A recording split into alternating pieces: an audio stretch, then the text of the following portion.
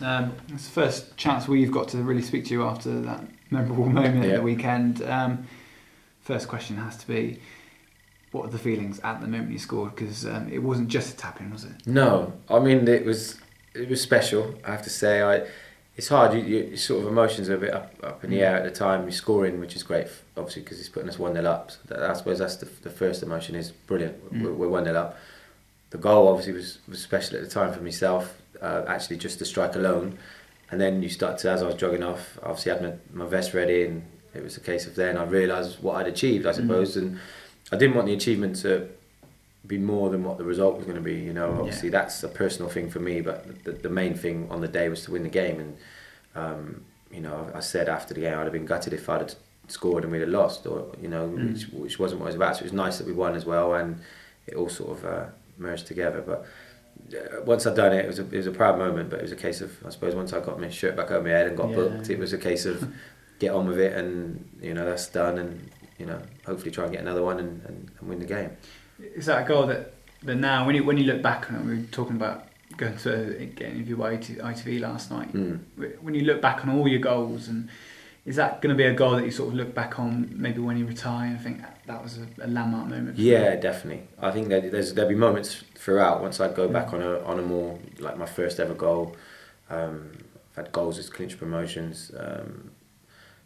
200 goal, obviously 100, 150. So there'll be moments throughout it that I'll go look back on and think, you know, that's it. But I think 250 is huge. You know, I tried to have a look yesterday. Someone sort of mentioned that there can't be too many players like in history, and you sort of, when you think about it, there probably isn't. You know, even if it's 50 players, it's, you know, when you think how many people have played football, it's quite a small amount. So if I'm in that sort of band, it does bring it home. I didn't probably think how big it was going to be until after the game, when the coverage was real big.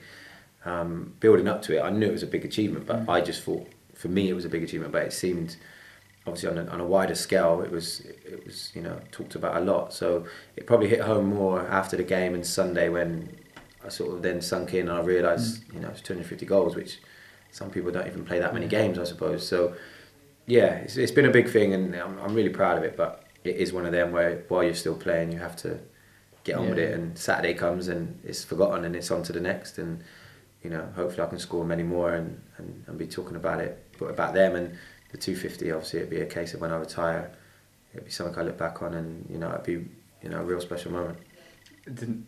Obviously I work with you on your profile and your media stuff, and the national recognition for it has been huge, and you know, even fellow professionals, I saw Billy Sharp sort of tweeted about you the other day saying what an achievement was, and I understand a certain person left a voicemail for you. John Watson rang up, had a message today. I met him when I was real young. I'd won the Golden Boot at Bristol Rovers, and we went to a 442 Awards.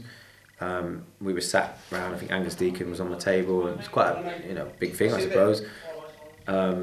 John was there, he'd won awards, and we met, had a good chat. Haven't really come across since then, but he'd rang up the club and left a long message to wish me all the best. And I suppose for me, I'm not on Twitter and things like that, so I don't see what goes on. So obviously now you're saying that fellow professionals are saying congratulations. I mean, through Instagram I've had a load of messages from fellow professionals and friends and stuff, and yeah, I suppose I didn't, like I say, in the build up to it, didn't realise how big a deal it was going to be until I've done it, and then I've actually thought about it a bit more and researched it, and yeah, I suppose it's a bit of an achievement.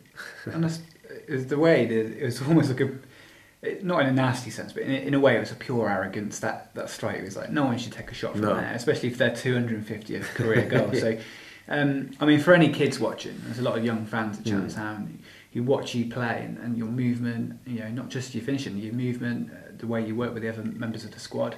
What kind of advice would you give to them to sort of like help there? I don't know. I'd say enjoy it as much as you can. You know, I think it's hard once you go from being a kid and all you do is play for the love of football, and you have to try and keep that. Obviously, you go into a professional, you're earning money, and you have to make a living and stuff. But I think I've always tried to play and be the sort of person I was when I was a kid. Even around friends, I don't walk around, you know, like I'm a big superstar. I try and be as normal as possible, and I think from doing that, it's kept me grounded. And I've just loved football. you have to work hard and take advice. And listen to people, older people and experienced people. They do know better. I'm one now that's come from being a kid to being an experienced player. I know what I was told back then I didn't listen to, and I'm telling the younger players what I was being told. And when you are young, especially I know what I was like, I thought I knew everything, thought I was the best player in the world, and I played in the Premier League and played for England, and any advice, no, I know what I'm doing. And you do learn eventually as you get older, and if you can, the earlier you can grasp that, I think the better career you'll have. And I probably didn't grasp it as early as I should have done, but like I say, it's part of life. This is where I am because of what I've been, and that would be advice. Take it from people. Like I say, I'm trying to help as many people as I can now because I've been through it, and I hope that people respect that and think, Jamie's played 700 games and done this. He's played at every level. Surely he must know what he's talking about. And I think it is hard for kids because you do think you know it all. That's just part of life, and it's the ones that take hold of that advice early and then become a bit better. So that's the sort of major thing I'd say. And just work hard, look after yourself. This is another big thing. Don't think you're going to miss out on things like I always did. I always thought if there's a night out, friends are asking you, you think, they'll be there when you're 30, they'll be there when you're 40. Nothing really changes. Enjoy your football and do as much as you can and achieve as much as you can in football, because it does end. And my dad always said, look, before you know it, you'll be 30, 35. And I was like 20 thinking, I'll be all right. And luckily I'm 38 still playing, but a lot of my friends have had to retire through injury or just through not being able to do it, and it's the worst thing that they've ever had to do. So enjoy the time you're in it and try and achieve as much as possible, and that's what I'd say. And for me on a personal level, goals in my life, I've scored goals from a kid. I used to play Wembley, I would always be goal hanger, and I've just enjoyed doing it. And even today, the goals I score on the training ground means I love it, and I think that's why I've always scored, because I just have a passion for scoring goals and enjoying football. I know, having said that, you're not planning to slow down. You're planning to play as long as you possibly can, which is absolutely fantastic. And I suppose you never make targets, but in terms of where when you look past your career, do you still want to stay in football, or would that be it? No, I can't do nothing else. From the age of 7, I've kicked a ball around. School, again, because I knew I could play, knew I was going to be a footballer. I didn't really attend school. I was quite a bad kid. So anything like that has gone out the window. My whole life, I would imagine, from then until the time I literally can't really walk, would probably be football. So people have moaned at me a lot because I do things later than I probably should. I don't get on top of things, and my badges everyone's moaned at me about. I like media. I've always enjoyed going to games, talking radio, TV. That's sort of something I probably in my head have wanted to do from a while. So I've tried to get into that as much as possible.